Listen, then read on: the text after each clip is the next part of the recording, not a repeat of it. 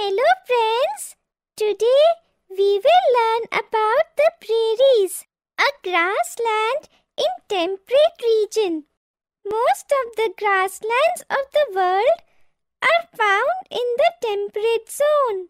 This zone lies in both the hemispheres.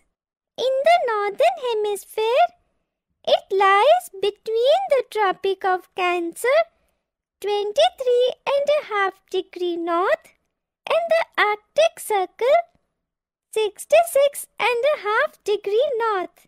In the southern hemisphere, it lies between the Tropic of Capricorn, 23.5 degrees south, and the Antarctic Circle, 66.5 degrees south. These areas are called by different names in different continents.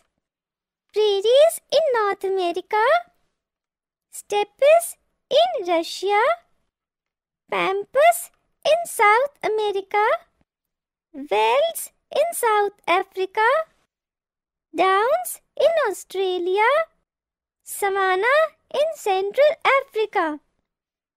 Prairies are a vast stretch of flat land covered by tall grasses.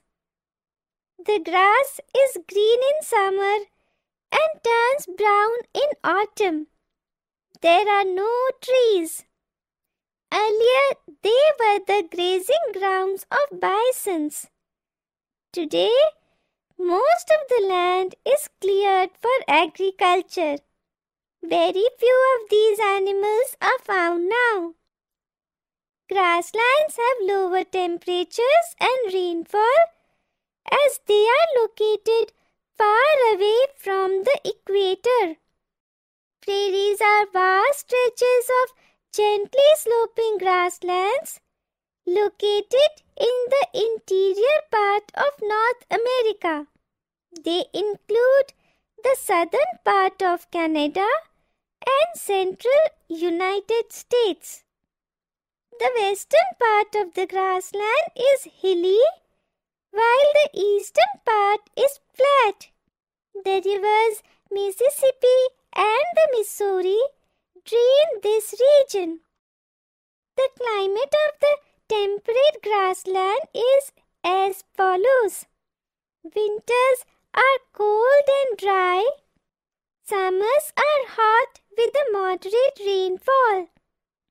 Moderate rainfall of about 50 to 70 centimeter with a variation from year to year occurs in this region during summer. This type of climate is called the continental climate. Hot winds called Chinook blow in the spring.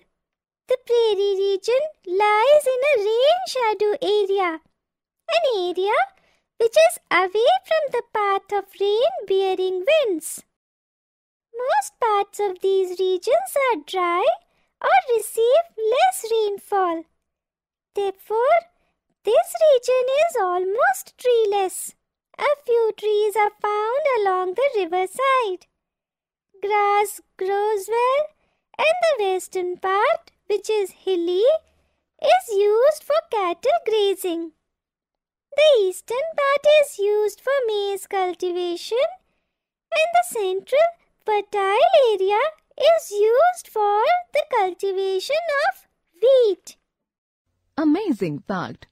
The prairies are called the greenery of the world because extensive wheat farming is carried out there.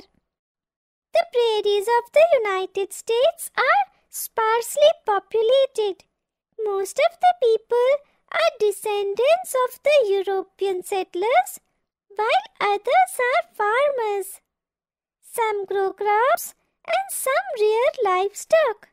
Those who rear livestock are called gauchos. The farms in this region are huge and extensive. They occupy hundreds of acres of land. All the agricultural activities are done with the help of machines and other scientific methods.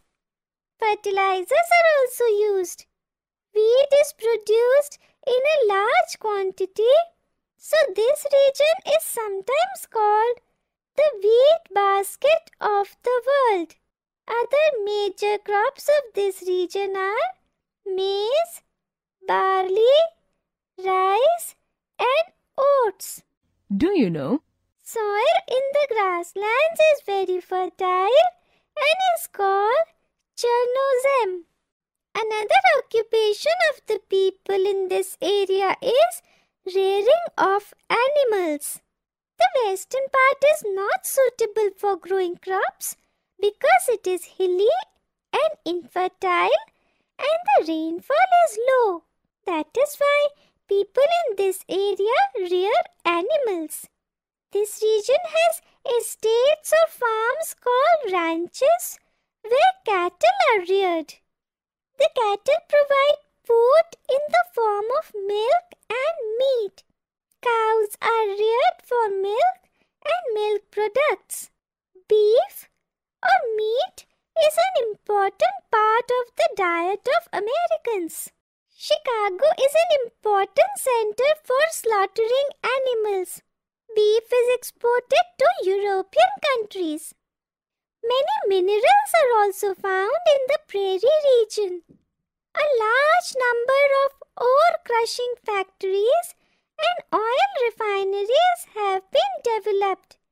Meat packing and flour mills are the most important industries. Let us summarize. The temperate grasslands lie between 23.5 degrees and 66.5 degrees in both the hemispheres. The temperate grasslands of North America are called the prairies.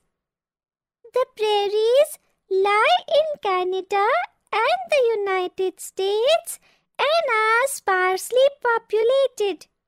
They produce a large quantity of wheat and are called the wheat basket of the world. Ranches are the farms where the cattle are reared. Meat packing and flour mills are the most important industries.